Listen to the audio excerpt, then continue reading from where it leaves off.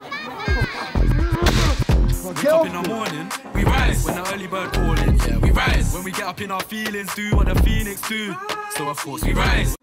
The thing about Billy is really unfortunate. Like, he always tries to stay out of trouble and tries to stay on the right path, but things just keep happening to him that's out of his control.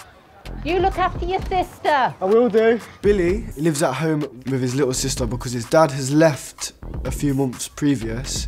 He said he was out on a job and he just didn't come back. Billy's mum has died. She died 2 years ago. Oh. That's awful. So he's having to raise Rihanna and he's having to feed her, put clothes on her back and make sure she's up, and everything that a dad is supposed to do, Billy's now taken that on as his responsibility. Thank you. But at the same time, he's trying to deal with normal people problems. You shouldn't be having to do this on your own, Billy.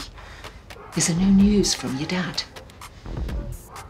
He doesn't respond well to authority. Hopkins, I won't tell you again. Not till he apologises. He doesn't like someone trying to treat him without respect or treat him like he's a kid because he's had to grow up quite fast. So what are you gonna do about it? So he doesn't feel like a child in his head.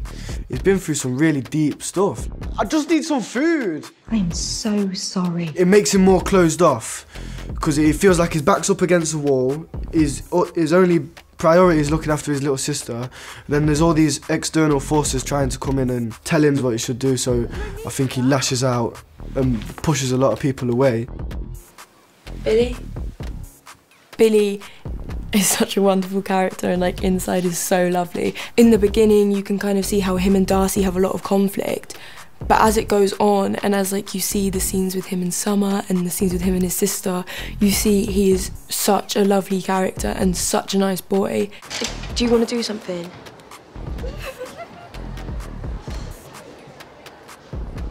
With you? Like a date?